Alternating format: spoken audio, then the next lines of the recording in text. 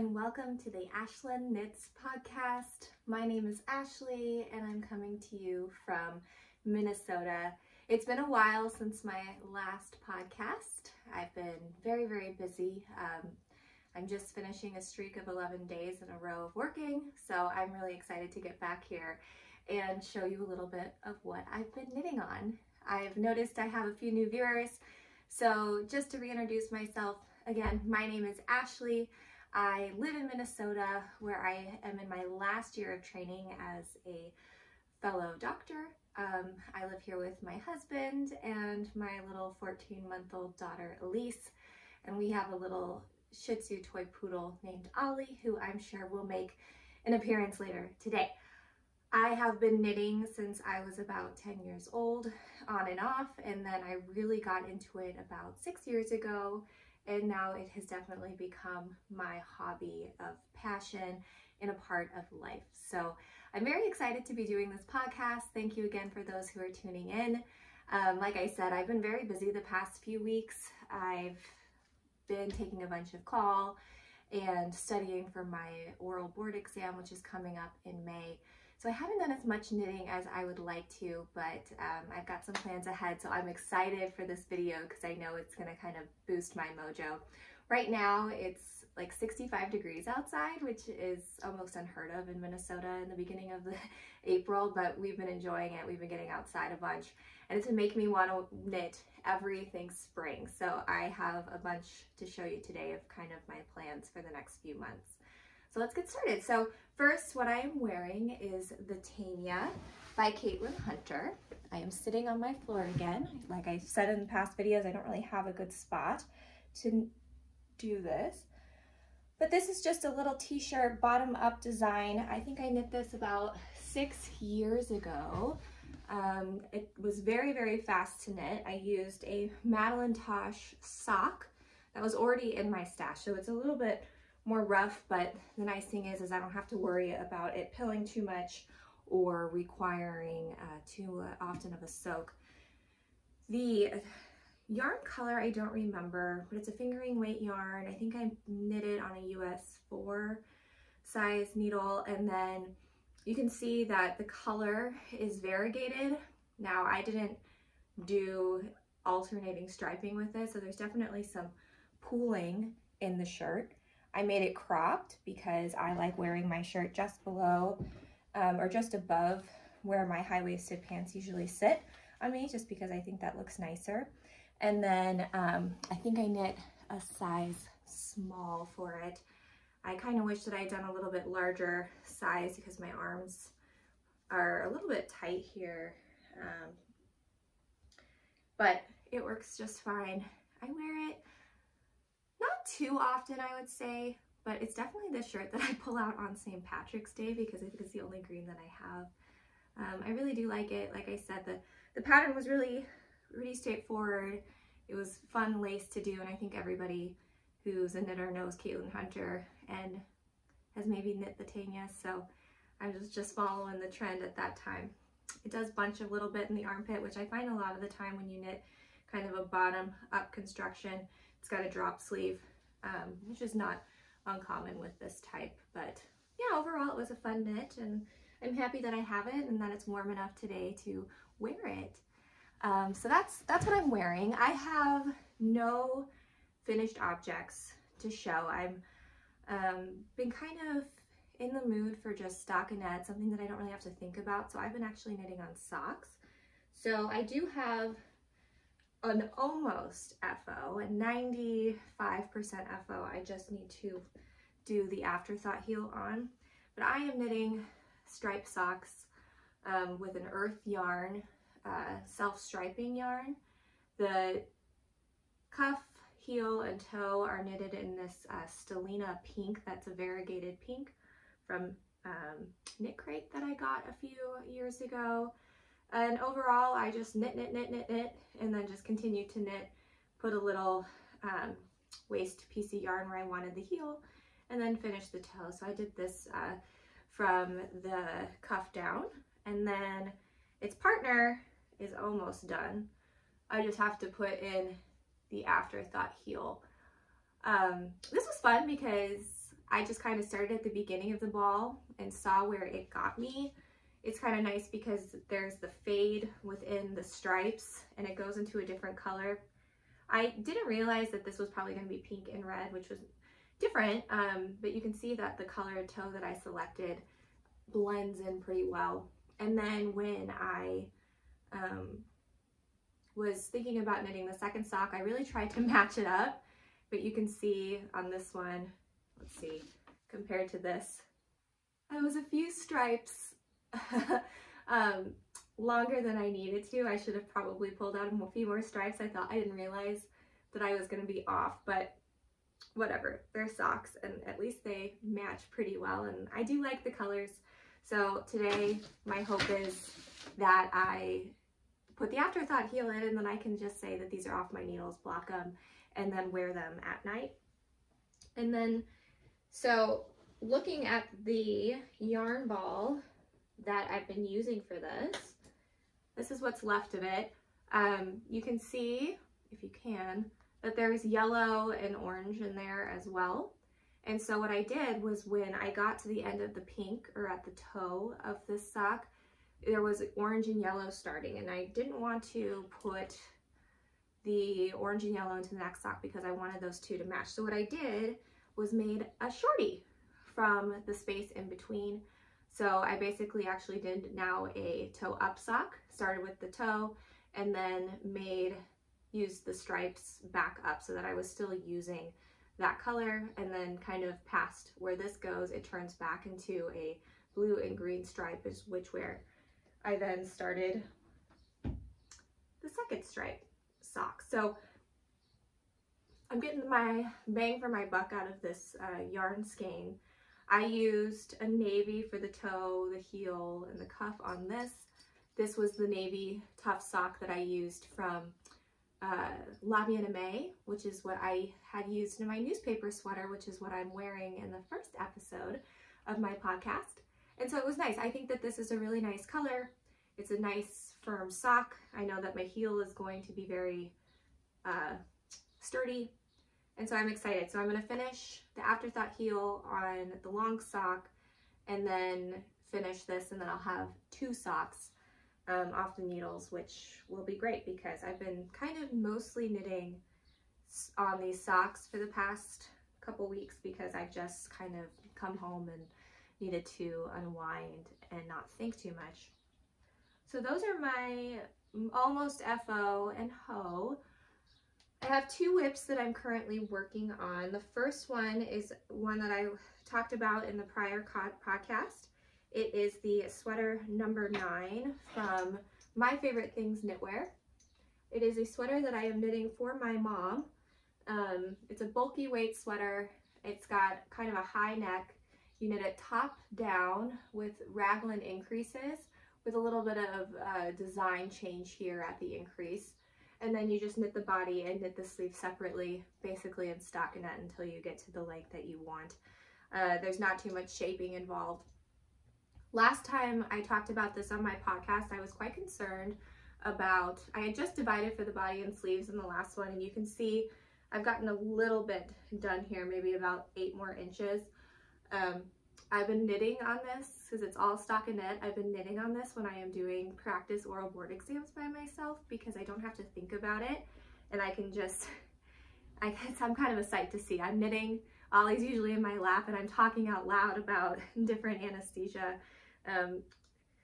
critical situations, and my husband's always like, "Are you talking to me?" I'm like, "No, I'm just talking out loud to myself." But it's a nice project to kind of use my hands with but not have to think. And that way I don't have to be like, oh, one more round. It's just something that I pick up when I'm studying. So anyways, when I did my last podcast, I was quite concerned about the fact that the stockinette might look a little uneven because there were times when I was knitting this and I wasn't paying attention to my tension.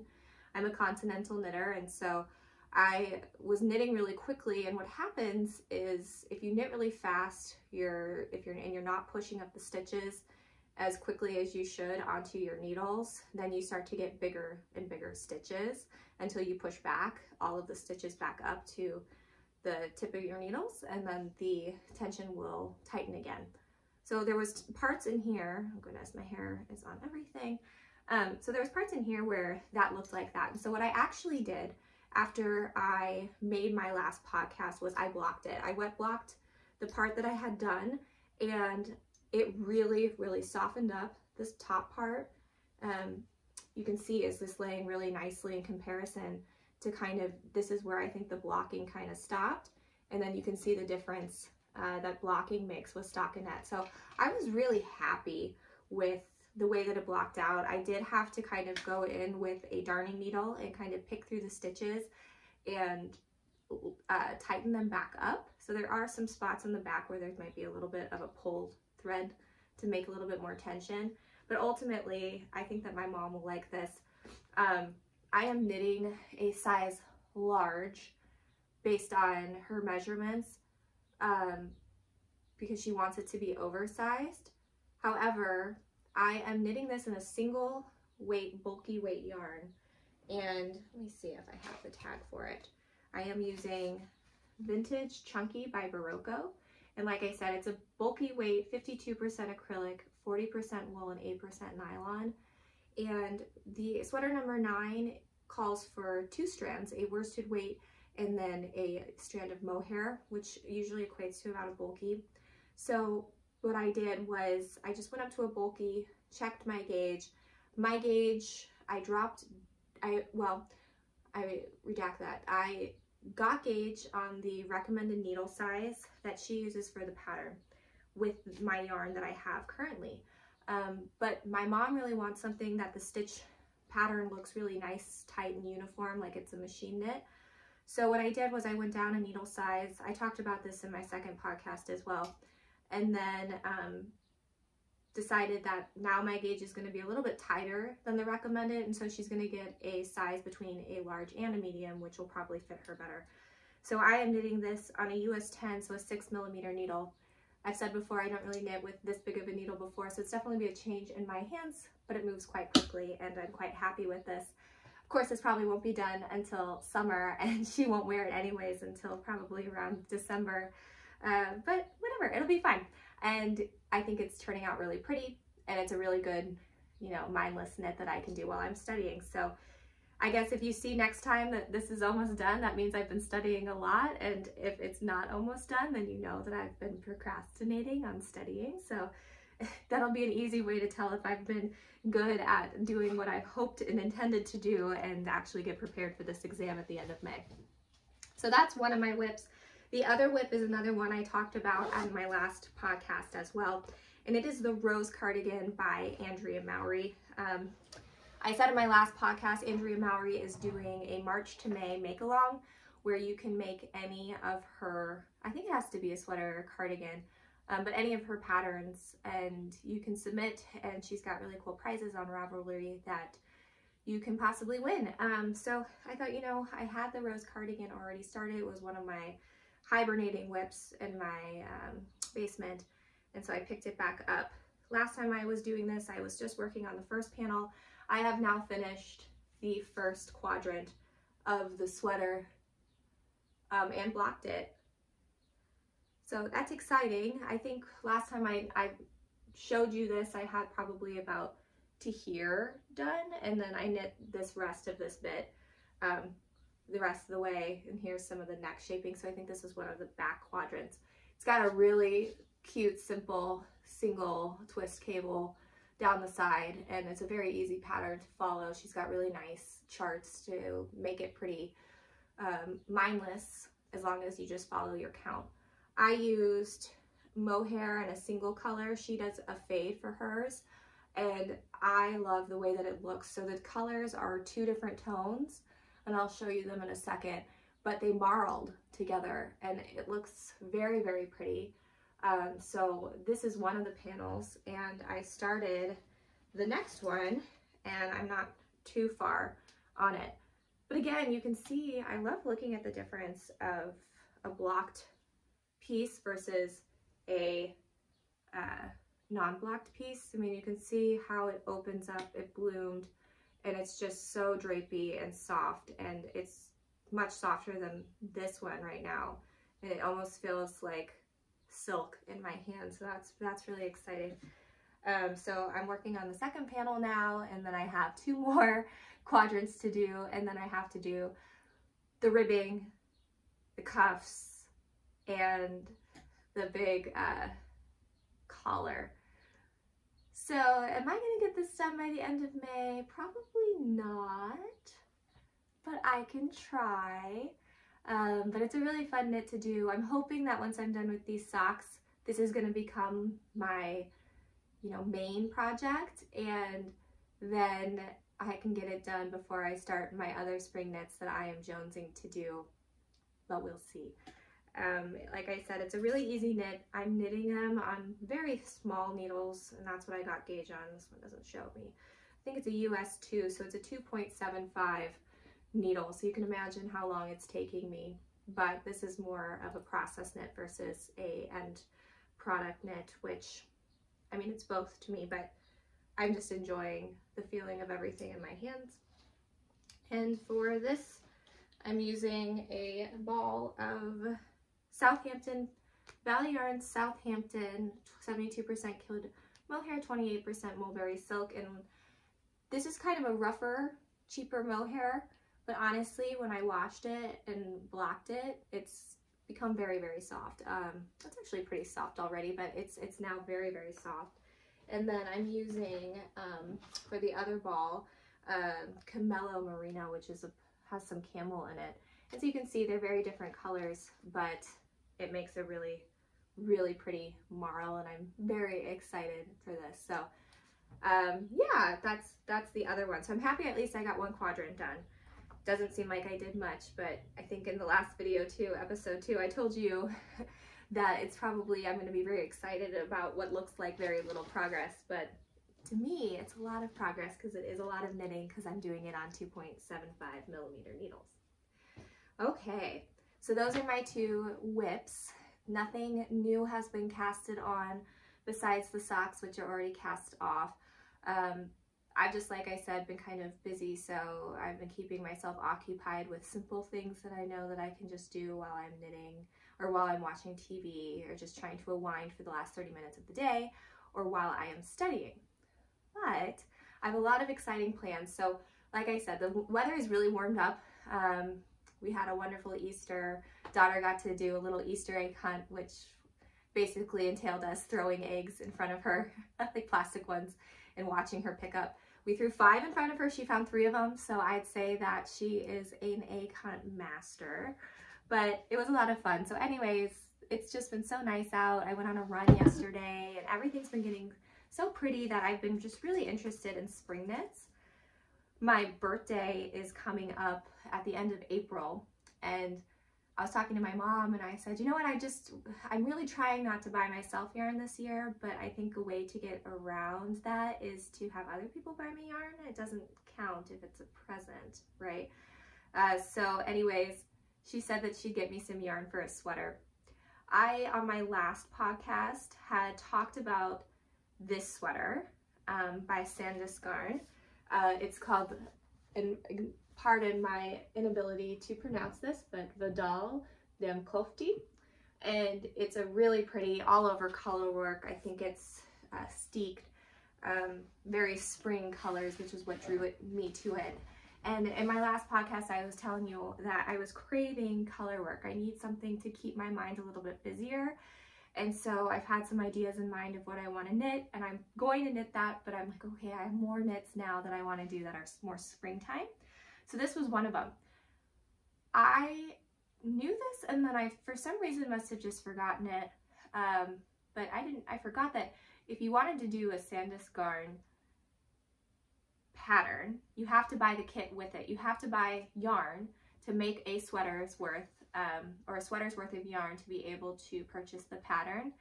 And they do not sell, or at least I couldn't find that they sold this pattern in the US, or this yarn kit with it. So I had to forgo that dream. At some point, maybe I'll see if I can find it somewhere. But right now, I'm just gonna have to say on to the next. So what I thought of instead of doing that one, because again, I still really want a colorwork sweater, is the Merit sweater by Kristen Drysdale. It was in the Lina magazine issue 7, which, oh, I actually have right here, which comes in this one. I loved almost every single pattern in this Lina magazine, and so this was one that I actually purchased because I can use all of them. So now this works out because I forgot that I had this pattern in here, so now I don't have to buy it, which I was 100% gonna do. So anyways, it is a 2-strand color work, or I guess not, but it's an alternating color work pattern just all over. It's a cardigan. Let me see if I can find a better picture of what the front looks like. Here we go. It's a cardigan that you steek and then put buttons on, and it has a very nice button band. So obviously this is a very winter one, but what I'm thinking I'm gonna do, and what I had my mom get for me, was I made her get me some Knit Picks palette, and the dark brown color is going to be kind of like a spring green, and then the blue in this is going to be a light, I guess, brown, like a light chocolate, at least I'm hoping, based on what it looks like on the website. And then the background color is going to be a cream. So I'm hoping it's going to look a little bit more spring, but still be able to kind of pull into fall. I was thinking at first that I wanted to do like bright pink and like orange. And then I thought to myself, I'm probably not going to wear that very much just because it's hot in the summer. Am I going to wear wool in the summer? Probably not. You know, Minnesota, it gets chilly at night, but how often am I up past 9 p.m.?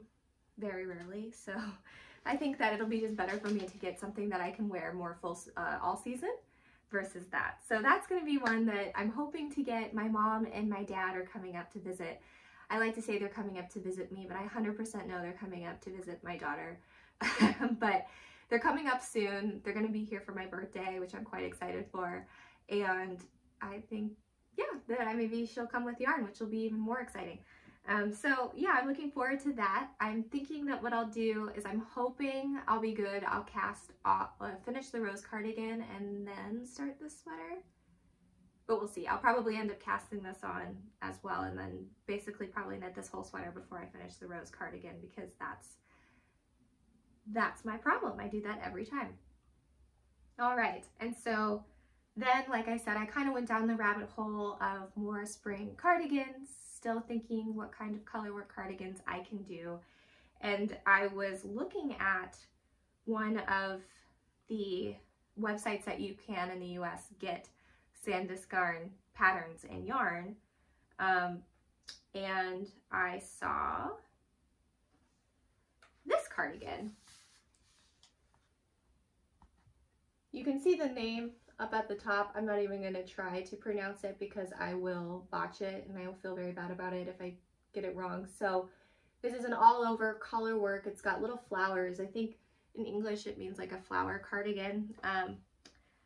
But it's beautiful. I was just like, this looks like me. This is what I would wear this outfit tomorrow if I could. So I think I actually do have this outfit. So I really love the yellow. They call it like a corn color yellow. And then it's mostly just kind of a light cream as the back color. Obviously it's all just the same pattern, so I'm sure it'll be pretty easy for me to memorize and it should go pretty quick. But again, I think it's a steeked pattern, and I am probably going to see if my husband will buy this for me. So I just have to find the right colors. I'm thinking that I want to do the yellow, but at the same time, I'm kind of craving pink, which is not my normal. I don't knit with a lot of pink, even though I have probably, well, I guess it's more purple back here, but I do have a lot of pink colored yarn. But I know that if I got pink, again, like I said with the last one, that I probably wouldn't wear it as much as I would imagine I would. I think that this yellow in here is really pretty, and I'm hoping I can find something that's similar to it. I have a lot of yellow in my stash, but it's not the right yellow. I want something more like a, anyway, could you even say like a dirty yellow? Dusty yellow? That's what I would, if that's a color, not a mustard, like a dusty yellow, I would hope to do that, and then even maybe tone down a brighter yellow with a bit of a cream to beige background color so that it mutes it a little bit, makes it more muted, and go with that. So we'll see. I think my husband said that would be something he'd buy me for my birthday, so I'm going to get 2 sweater quantities worth of yarn, which I hope to show in the next video. But I said I was going to try to stash bust this year, and I clearly am not doing that. I am, but one ball goes out and now 10 more balls are going to come into my stash. So it's slow progress, and I don't think you can even count it as progress, but at least I'm trying, and I'm not personally buying the yarn. So like I said before, I feel like that's a win, right? That doesn't count. Yarn that people buy you doesn't count for increasing your stash. I don't think so. Besides, you can't like not accept a gift of yarn, right? So those are the 2 cardigans that I'm hoping to make in the next couple months. We'll see. I'm probably going to get a lot less busy, especially after my board exam is done in May. Then we're going to have to think of moving and all of that, but my nights will open up again instead of studying a bunch. And like I said, I've been on call pretty much out of the last 5 weekends. I've been on call 4 out of 5. This is like one of my first weekends off, and then I'm on call again next weekend. So those weekend days that I usually sit with my daughter while she plays and I knit haven't happened. Yeah, I'm a little bit behind the 8 ball. I'm kind of anxious about the fact that I haven't knit as much, which I think is silly, but that's just kind of me. I'm such a task and goal-oriented person that it's hard for me to kind of say, no, this is just for pleasure. You don't have to worry about reaching a certain benchmark. So I'm not putting weight on myself to finish the rose cardigan by the end of May. I'm just proud of myself that, hey, I've got 1 quadrant off the needles. Maybe I'll have 2, and I will have half a sweater, and I can just keep one side of my body warm. But anyway, so those are the knits for me. Now I also have had a lot of friends, and my sister-in-law are pregnant. I am not pregnant, but I know personally 6 people who are due within the fall of this year. And out of those 6 people, 4 of them are having boys, and the other 2 don't know what they're having yet. So I don't know what's in the water, but boys must be the theme this year. But anyway, I was kind of thinking of what baby knits can I do. I talked before that it's really hard for me to knit for other people because, again, I'm very busy and I get very anxious if I'm not completing tasks. But I have yarn to make a baby blanket and yarn to make a baby cardigan in my stash that I've already started and haven't finished. So I said, you know what, this is a great way to stash bust, and this way I can give something special to the people that I love. So the first thing that I'm showing, my sister, like I said, is having a boy. And so I have the yarn in my stash to make the tonal blanket by Pearl Soho. It is basically a slip stitch pattern. I'll kind of scroll through. A slip stitch pattern all the way up and down, but you meld like 5 colors together. So when the white is on the front, the lighter color, it makes it very muted, and then on the back it's going to be a little bit more contrasty because you're slipping. These are the kits. I'm sorry about the lighting. I'm sitting by the window just to get some more vitamin D, but these are the kits that it comes with. This is the one that I really wanted. They were out of this kit and a little out of my price range. I think also too, the yarn that they recommended was non-superwash. I could be wrong. Yep, it's 100% baby alpaca, so I would assume you can't wash it in the washing machine and dry it. And so I didn't want that for a baby blanket. knowing how messy my baby is, and assuming that she's not an outlier for being as messy as she is, I had a feeling that if you have a baby blanket, you're gonna get spit up on it, you're gonna get all sorts of things on it, so it has to be superwash. This is kind of a swatch that they did of it. You can see a little bit better. It's just a slip stitch pattern. I don't know if there's a term for this type of stitch, but anyways, it's a slip stitch pattern. So what I did was I bought the yarn a couple years ago. Oops. Everything is falling apart. So I bought the yarn a couple years ago and then just ended up, like I said, I'm sometimes just don't have time to do this. And so I ended up giving up and not gifting this to the person that I originally wanted to gift it to. I know, not perfect. But basically I bought colors that are basically the colors that are in the one in Pearl Soho's blanket. And then this is the white, and I have a bunch of these downstairs. The main, I couldn't find a green in this ball of yarn, so I bought a separate one, but this is a Fibra Natura, so natural fine hand-dyed or hand knitting yarns, and it's called Donina, which is fine Italian style merino. So it's 100% extra fine merino superwash. So this can go in the wash machine and the dryer. So I'm hopefully gonna tell them don't dry it, but at least I can use this. And then this one as well is a one that you can do superwash merino as well. These are all sport weight yarns, so I think this will knit up well. I had started it, where did that one yarn ball go? Here it is. I started it with this one, and I ended up ripping it out because it got tangled in another baby blanket that I was making. And so I had to cut out the parts that I did, and instead of keeping it because I was like, oh, I'm not gonna make a blanket with this, I'm gonna change my mind, I threw it away. So I'm hoping I have enough of this color to make it even and make it look good. But now that my sister is having a baby and it's a boy, I said, you know what, this is somebody I can knit this for. And so I'm going to do it because my other sister has had 2 kids. I knit her first baby, her daughter, a blanket, and then her son a little giraffe by Susan B. Anderson. And so I said, this will be great. I have boy colors, I have a baby blanket, I have everything I need for this, so I am going to start working on that. So that's going to be kind of my long-term project. I'm also going to start for her and hopefully have done by the time the little boy comes. So that's going to be one thing that I'm going to do. And I don't think she's going to watch this podcast, so we can talk about this as we go.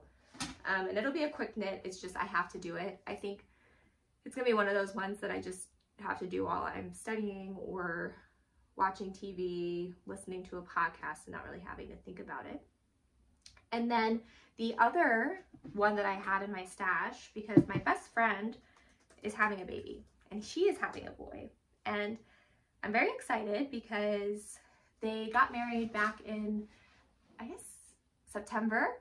And I remember like the first day that they were married, she's like, yeah, I just want to get married so I can start having babies.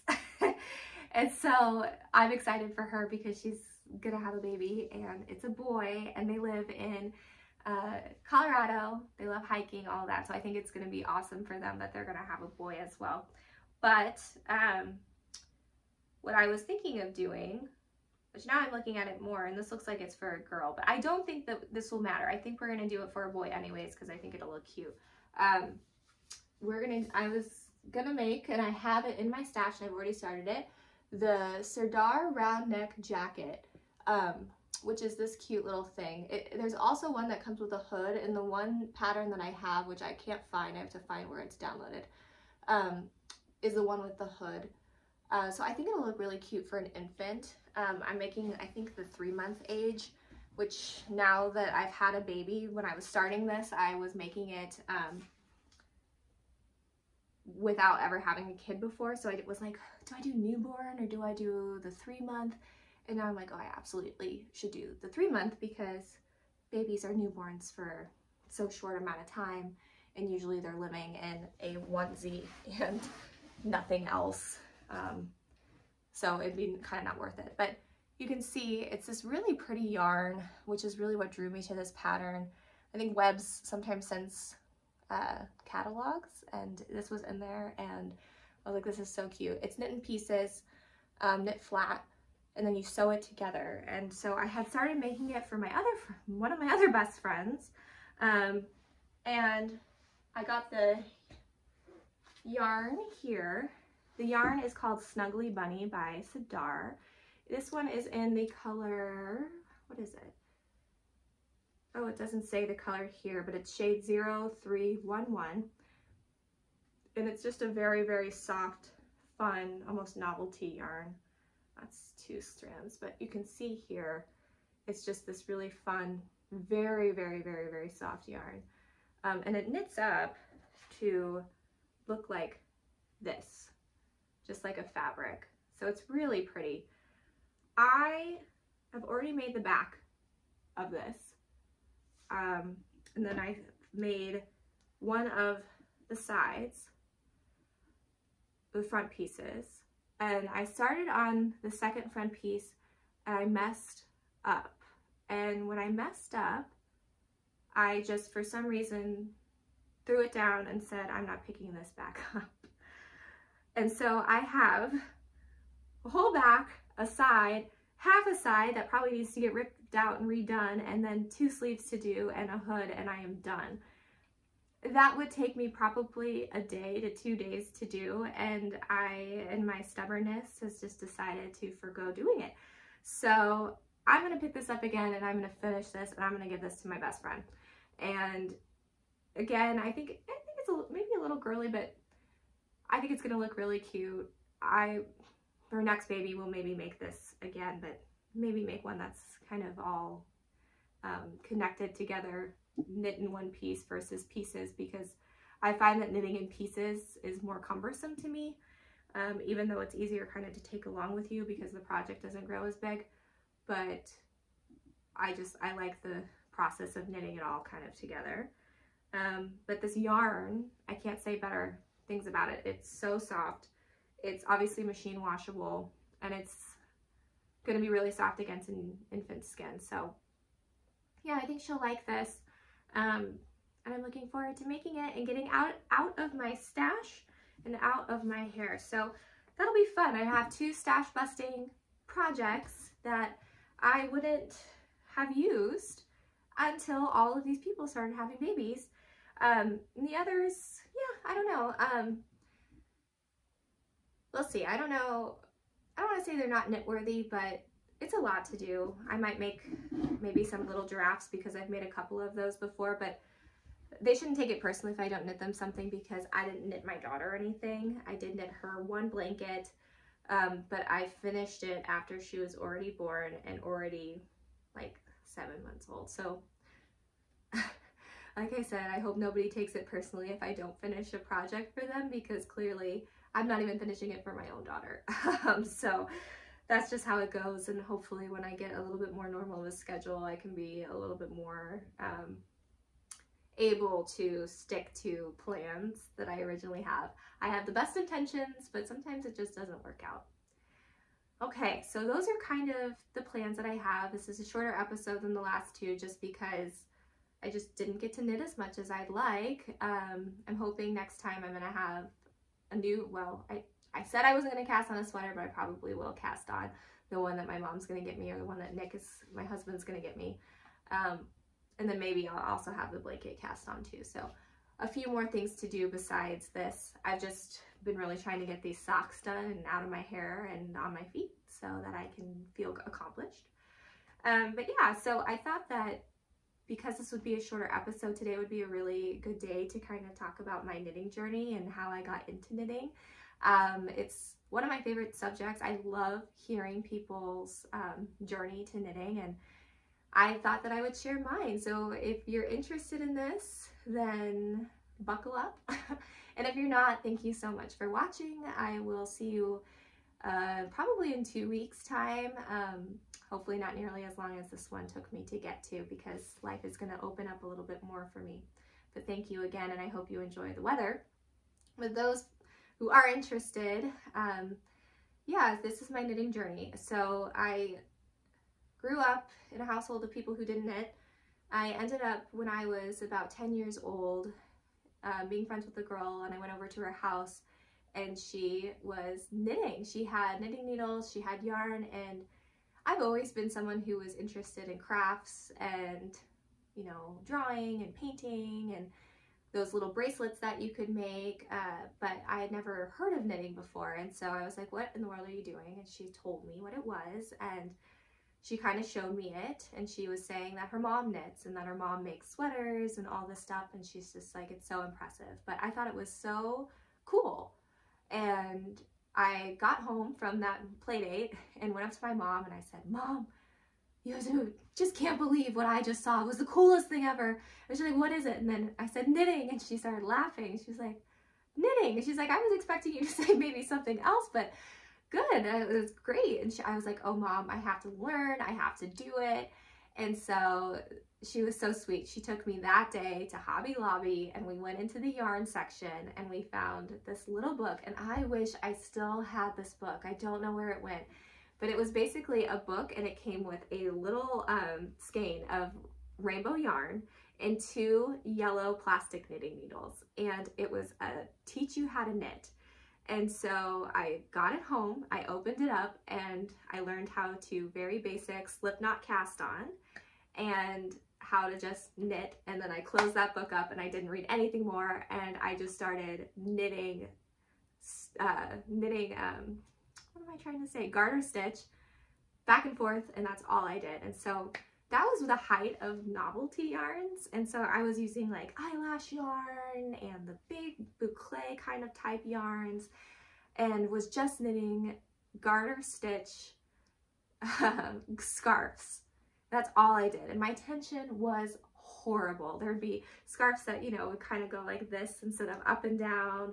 There'd be a huge dropped open part here that somehow I'd pick back up, and, you know, some stitch would be missing in the whole thing. And so for the next probably, I would say like 5 years, my poor family had to endure getting a scarf from me every single Christmas.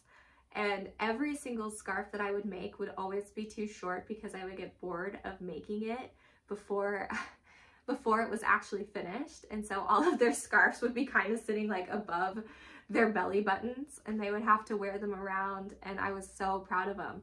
But that's all I thought that you could do with knitting. I literally thought all you could do was a garter stitch and make scarves, or I tried to make a blanket once where I knit a bunch of scarves and tried to sew them together. So I had no idea that there was anything else to do, and so I kind of burned myself out of that.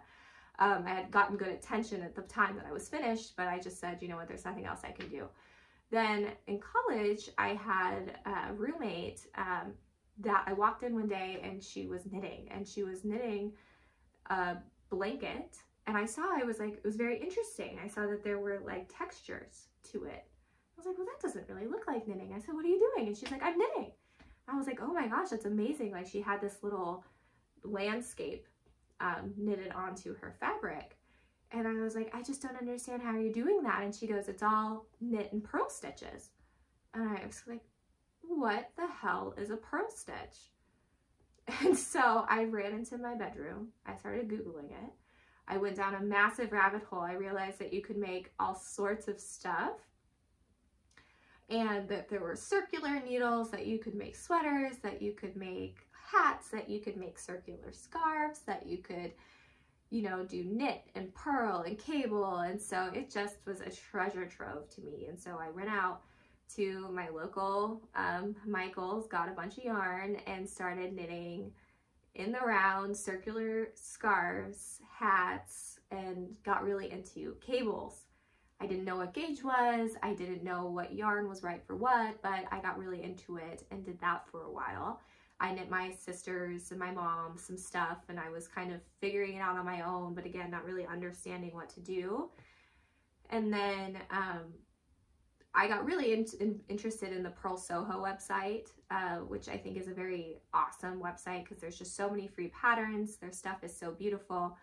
And so I always thought it was such an amazing looking thing. And I was still knitting stuff at that time, but again, not really looking into garments. I thought that the garment was just way past what I would be able to ever accomplish.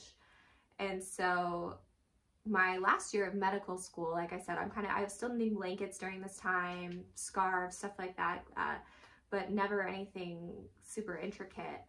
But my last year of medical school, we have to do residency interviews. And so we ended up going to New York City for a couple, mostly just to kind of see the city because I'd never been there before. And I happened to be looking for a place to eat. And on my Google Maps was a little note for Pearl Soho. That was just down the block. And I was like, oh my gosh, to my husband was like, there's Pearl Soho here. I look at that all the time online. Can we please go? And so we went, and that's what jump-started everything that I do now. I walked in there. I had never been in a yarn shop before. I didn't even know that there was such things as yarn shops. I thought all you could do was buy your yarn from a commercial yarns place or online, and it was so beautiful. Everything was so beautiful. It was so clean. If you've not been to Pearl Soho, I just strongly recommend it. It's a tiny, nice kind of really cute yarn shop. And so I bought a yarn kit from there, which was the Shiny and Matte Wrap. I took it home. I cherished it. I was so scared to do it. And then I started to learn about gauge, tension, and I started knitting it English style, where you throw, which is how I learned to knit. And it was taking me forever because I'd never used this small of a needle before. I was trying to keep gauge. And so at that time, it's when I taught myself how to switch over to continental knitting. And that was a huge change for me because it's a big change in tension and how you hold the yarn and how you hold the needles. And so that was a bit of a learning curve for me, but now all I do is knit continental. And then from there, I decided to be brave. I knit my first sweater about 6 years ago, and then it's just snowballed from there. And then all of a sudden my stash just exploded, and I realized at some point that you can only knit so many things at once. And yeah, it's become a part of my life. I will say I've taken time off from it. There's been, I think there was maybe almost a year hiatus that I dropped knitting for a bit, or I'd pick it up for maybe a day or two and then put it back down. And, it just kind of goes with the flow of things for me, but I've really realized how much joy it brings. And it's so fun to get to wear stuff that you make. And I'm looking forward to being able to pass this on to my children because I think that it's a great hobby to learn. I really do think that it's helped my dexterity, especially with procedures. And yeah, I can't say anything better about it, but it's been a journey. It's been one that's been long. My poor mom has had to endure all of these scarves. That's why I want to make her a nice sweater. And now I'm looking more at, like I said in other podcasts, to make a lot more advanced knitting things now, because I feel like I can do the basics very well. And I can do moderate to intermediate patterns and some advanced, but I really want to get better at making sure that I can knit at almost like an expert level and tailor things well, and really make sure that everything looks very, very well done versus trying to rush through it and miss mistakes or make mistakes. So yeah, that's my knitting story.